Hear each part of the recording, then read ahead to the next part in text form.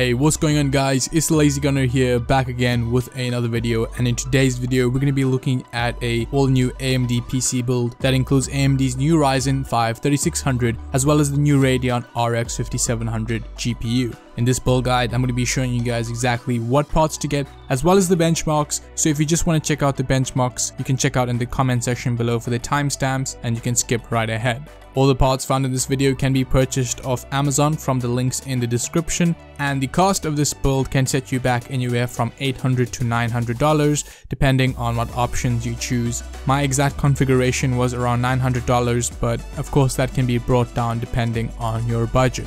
So let's just get right into it, starting off with the CPU, the Ryzen 5 3600. For $200 you're getting quite a bit of performance with 6 cores and 12 threads, a base clock of 3.6 GHz and a boost clock of 4.2 GHz, which are both higher clock speeds than the previous Ryzen 5 2600. The CPU also has the new Zen 2 processor architecture, which brings down the size of the transistor from 12 nanometers to 7 nanometers, which means that they can fit more transistors in the same amount of physical space. Now, compared to Intel's options, this is most comparable to the i5 9600K, which is not only more expensive, but they're still stuck on the 14 nanometer technology and doesn't have hyper-threading, so it has 6 cores and 6 threads, which means lower performance, and it even draws more power than the Ryzen CPU. Looking at some benchmarks, it's pretty clear which the superior CPU is, especially in multi-core performance, and I would recommend the CPU not only because it's powerful right out of the box, but also because it's overclockable and future-proof, which enables for various upgrades in this build.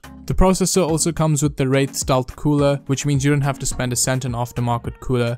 However, if you do want a better cooler, my recommendation is the Cooler Master Hyper 212 Black Edition, as it looks very clean and does a very good job on thermals without breaking the bank, coming in at only $34.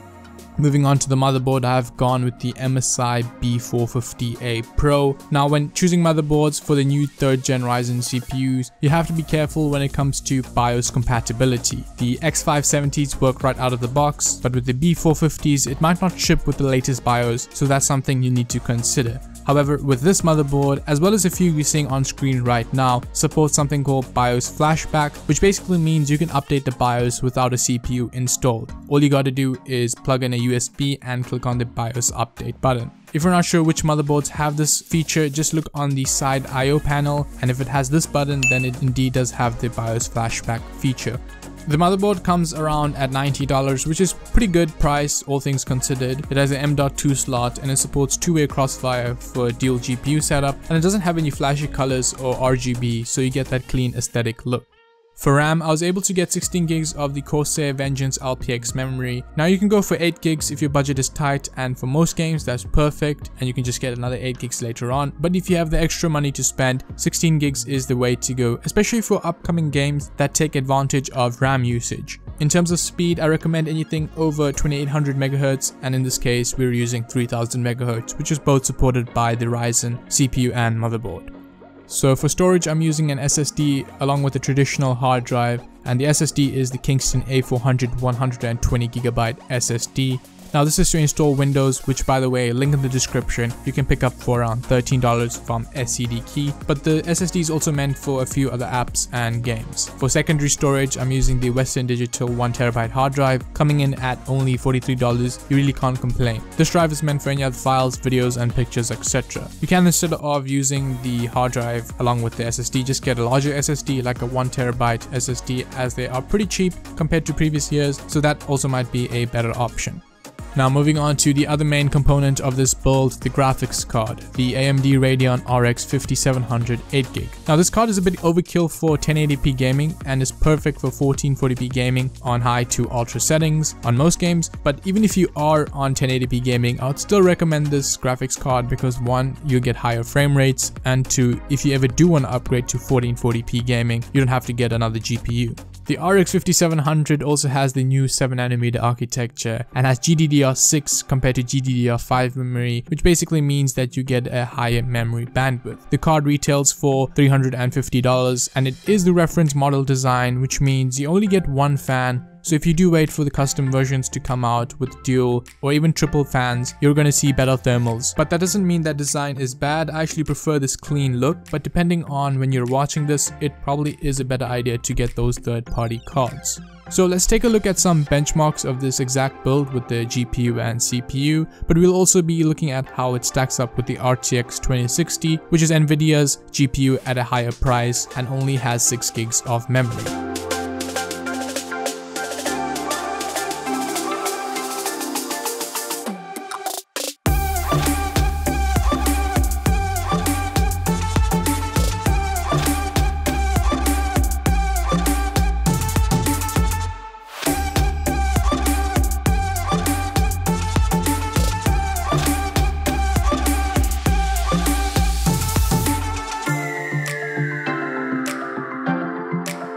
Moving on to the power supply, I've gone with the Thermaltake 600 watt PCU. It's nothing special, but for $48, it can definitely power this PC without any problems, and you could even get away with a 500 watt power supply, but that might just be cutting it. Last but not least, we have the case. Now this part is entirely up to you guys to decide, and I've gone with Deepcool's Matrexx 55 mid-tower case. It's a pretty solid case with RGB light strip up front, tempered glass panels on the side and front, which is interesting, but the main attraction is that $50 price tag. Now it doesn't come with any pre-installed fans, but personally I don't think that's a bad thing because now you have the freedom to choose your own fans, and I recommend getting the Corsair Air Series 120mm cooling kit, but of course that does bring up the price. So a good alternative is the Phanteks P300 case for $60, and that does come with pre-installed fans. With that being said, that pretty much wraps up this build. Tell me what you guys think down below and what budget I should do next. Remember, all the links to buying everything in the video are in the description and are regularly updated. So please leave a like if this video helped you in any way, and as always, thanks for watching.